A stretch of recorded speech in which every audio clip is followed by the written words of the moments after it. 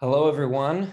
I hope you have enjoyed this meeting in Vegas, and I'm really sorry not to be there with you guys. I'd like to thank SAGES and the HPV task force for the invitation.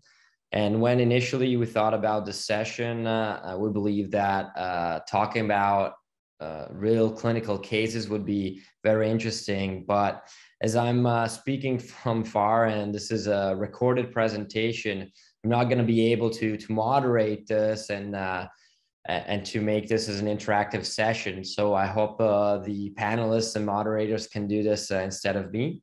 I prepared 5 clinical cases, and feel free just to stop whenever you feel it's enough.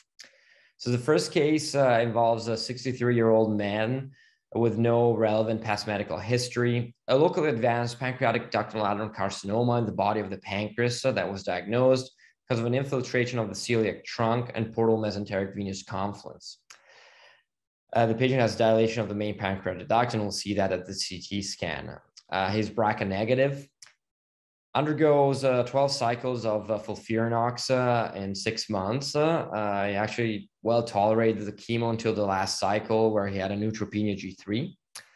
The markers before chemotherapy were slightly altered with a CA19-9 of 259, but after the 3rd cycle, the CA19-9 already normalized to 34.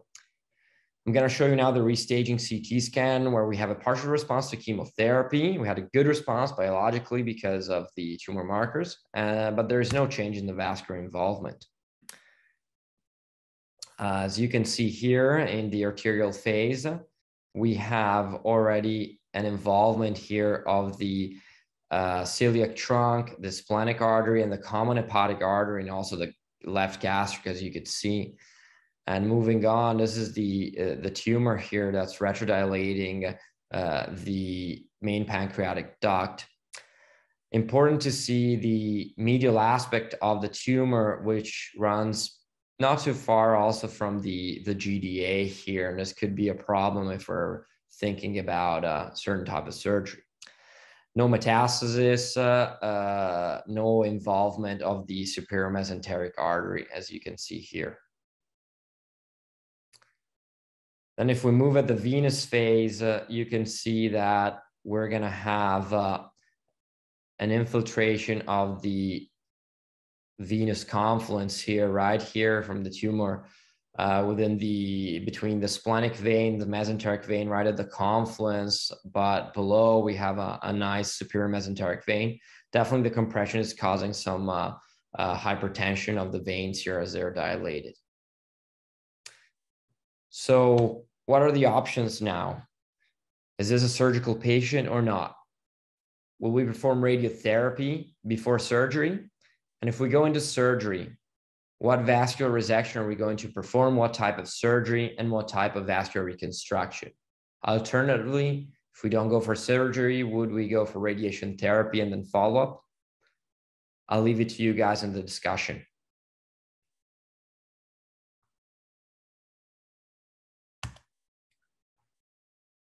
Second case is a 70-year-old female with just a past medical history of high blood pressure. She was hospitalized for jaundice that was treated with EUS and biliary stenting, underwent a biopsy that found a pancreatic cancer of the pancreatic head. You see the CT scan. We have a resectable pancreatic cancer with a retrodilation of the main pancreatic duct up to 9 millimeters. And we have a CA19-9, though, that's elevated, 821, but a CA that's normal. And these were done after biliary stasis was resolved. Look at the CT scan. You can see the arterial phase. These are just, these are not metastasis. You can see here the dilation of the pancreatic duct that stops where the lesion is, which is pretty small, right here. Superior mesenteric artery is far, it's absolutely free. Common hepatic artery is absolutely far from the tumor. No metastases that are apparent, no free fluid. Then we go to the venous phase. We follow the portal vein. And you can see that it's absolutely far from the lesion, no infiltration, even below. So in this case, a resectable pancreatic cancer with a large duct in a healthy woman. So what would you guys do now? Who would go for upfront surgery and who would opt for neoadjuvant chemotherapy? And if you're going for neoadjuvant, would you choose a specific regimen in this patient? I'll let you guys discuss. So I'll move on to case 3. This is a case of a 60-year-old man with a BMI of 28, no really important past medical history. Starts out with jaundice. So the CT shows a solid lesion of 25 millimeters in the pancreatic head. It's a small lesion. There's no involvement of the vascular structures and no dilation, though, of the main pancreatic duct. Undergoes ERCP with stent placement. The biopsy proves an adenocarcinoma. Tumor markers are a little bit elevated, 105, CA19.9, CEA is 5. So a young man with a small tumor in the pancreatic head, arterial phase, no involvement of the celiac trunk and the common hepatic artery. SMA is perfect, not involved, far from the tumor. We already have the biliary stent, which is plastic in this case. But what you can really notice here is the distal pancreas, a lot of fatty infiltration, no dilation of the pancreatic duct, and this may influence our choices here. No metastasis, no free fluid. Patient is a bit overweight. Looking at the venous phase, you can see that the portal vein and the venous side is absolutely free and far from the tumor. So resectable cancer, small cancer. What would you guys do now? Again, similar to the previous case, but here we have no alteration of the tumor markers, but we do have a tough pancreas because it looks like it would be a soft pancreas with no dilation of the duct. What would you guys do now? Upfront surgery? Would you go and then followed by eventually adjuvant chemo or neoadjuvant chemotherapy? I'll let you guys discuss. Case 4, 68-year-old female with a past medical history of COPD. She was a heavy smoker. She has a diagnosis of borderline resectable pancreatic cancer of the head of the pancreas with a retrodilation of the main pancreatic duct. She has a vascular involvement of both the superior mesenteric artery and vein. A diagnosis, so we have a CA19.9 that's around 1400, but with some cholestasis with bilirubin that is elevated.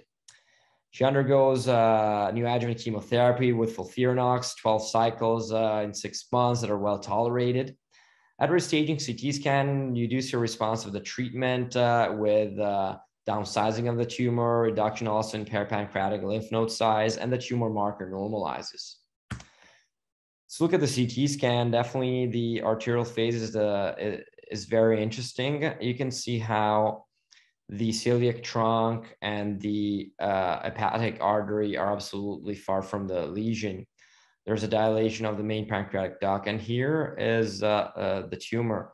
What is really important is the aspect of the superior mesenteric artery that appears infiltrated on the right side for 90, 180 degrees.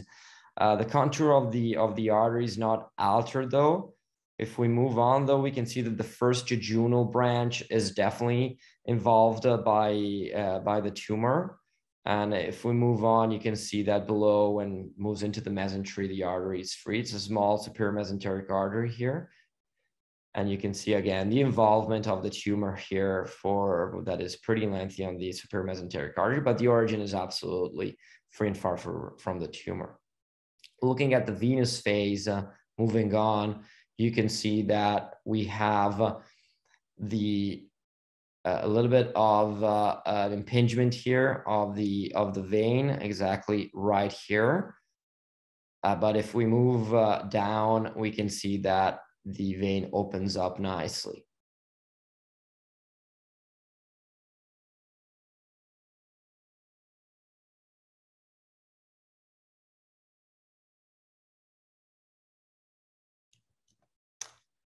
So what would you guys do now?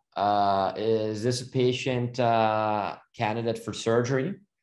Would you start off with radiotherapy followed by surgery?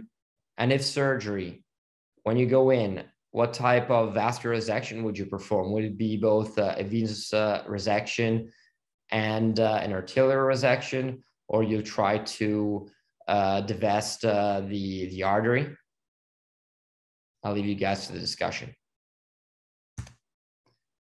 Finally, last case, talking about an 84-year-old male with a past medical history of treated atrial fibrillation, arterial hypertension, and acute myocardial infarction, and previous prostate cancer, surgical treat.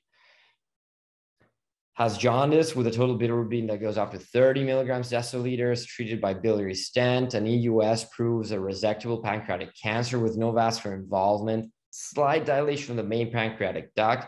Tumor markers are elevated, 350 to CA99. This is an old man with significant comorbidities. I'm going to show you the CT scan once again. Dilation of the bile ducts, and we follow it, and the tumor is pretty small, as right here. Could be a biliary tumor, but ends up at the biopsy being a pancreatic cancer accordingly. No involvement of the superior mesenteric artery and no involvement of the venous confluence or portal vein here.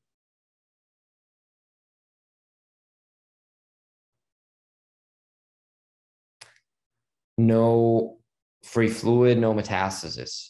So this is an old man with resectable pancreatic cancer, but an elevated CA19-9. Would you go for upfront surgery? Is there room at this age for neoadjuvant chemotherapy? If yes, what type of treatment? Thank you all very much for listening, and I'll leave you to the discussion, and I hope this was helpful. Enjoy the rest of the meeting.